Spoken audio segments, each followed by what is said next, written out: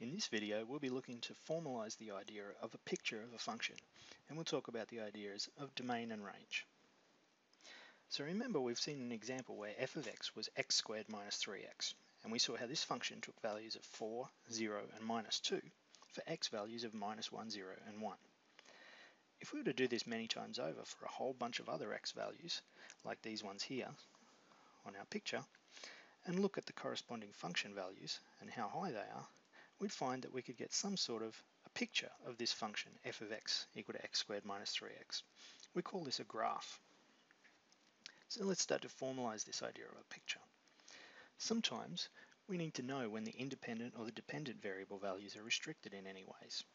For example, if we were looking at the function f of x equal to 1 on x, we know that we can't divide by 0 because that's not defined. So we know that this function f of x has a restricted set of independent or input variable values. Similarly, if we were talking about the function f of x equals the square root of x, we know here that if we're talking about real values, we can't put negative numbers inside the square root. So here we know that x must be greater than or equal to 0 for our set of independent variable values. Well, this motivates the idea of what's formally called the domain and the range of a function. The domain is just the set of all possible values of the independent variable that are allowed according to rules of mathematics. Often that'll be just the x values that we're allowed to use. In the example above, f of x equal to 1 on x, we saw that x equals 0 was not allowed, and so the domain was x not equal to 0. The range of a function, on the other hand, is the set of all possible values of the dependent variable. That's the output values, often being y or f of x. An example that we might look at here, n of r equal to r squared, so we've changed up the letters a little bit, but don't worry about that. The independent and dependent variable values here are independent, r, and dependent, n. So we've just changed the letters around. Now r can be actually any value we like from the real numbers, because all we're doing is squaring it. We won't break any rules if we put any old real value we like in there.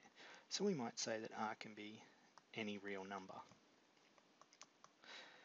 N, on the other hand, the output value or the function value, it'll never be a negative value because we're just getting the r squareds. So if r was 0, we'd get 0.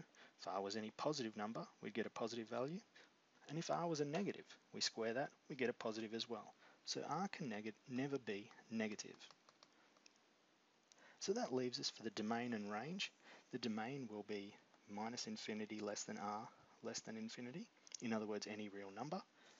And for the range, if n can never be negative, we might say that 0 is less than or equal to n of r. And that's our domain and range for an example there. Why not pause for a moment now and try to have a go at these three examples yourself.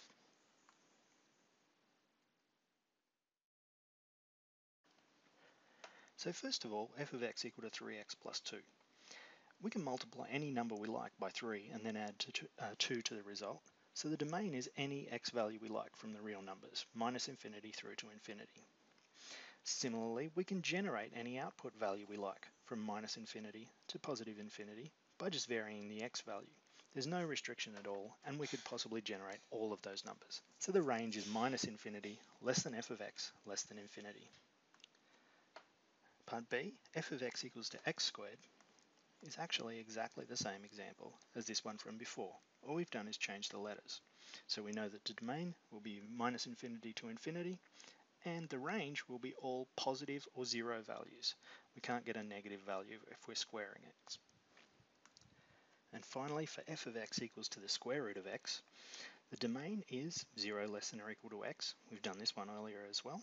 We know we can't use negative x values for the square root function.